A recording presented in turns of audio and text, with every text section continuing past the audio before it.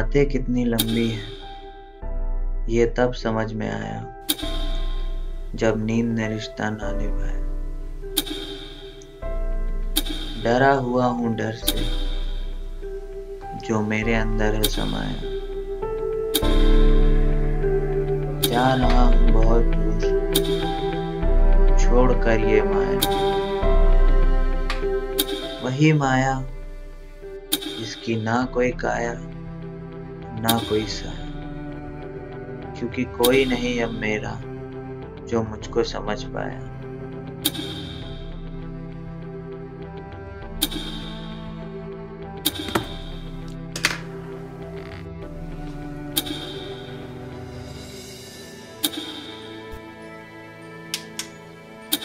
क्या हुआ? समझ आया?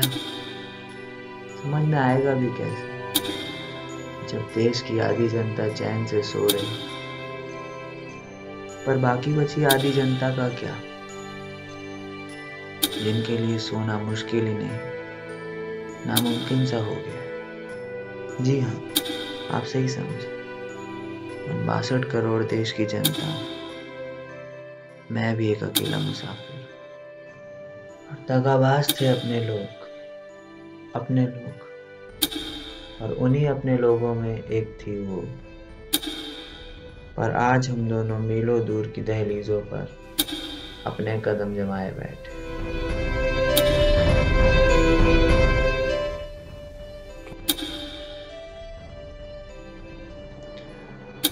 दुनिया में मेरे लिए सबसे पहले आते हैं मेरे माता और पिता।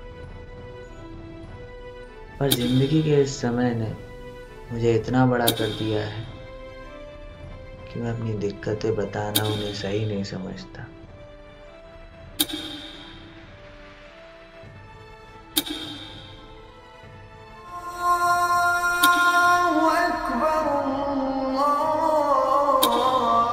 बस इन्हीं कुछ तन्हाई के आंसुओं में मेरी रात कट जाती है। फिर वही 9 से 5 वाली जिंदगी। कब सुबह से शाम हो जाती है पता भी नहीं चलता। बस डर तो रात का है। Yes, insomnia.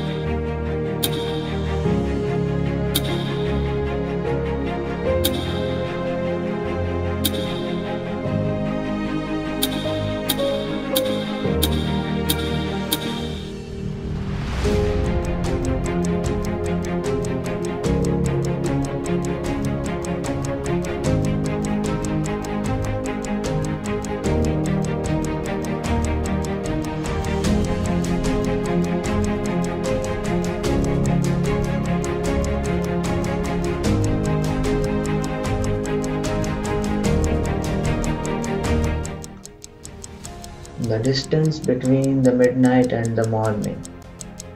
Some of us traveled with different speed for different destination within the equal interval of time.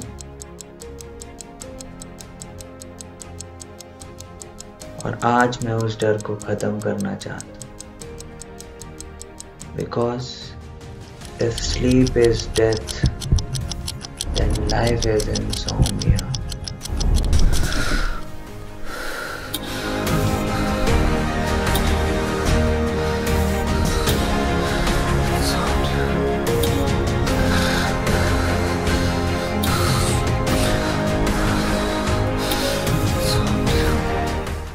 शायद वो इंसोम्निया का ही डर है जो मुझे सोने नहीं देता।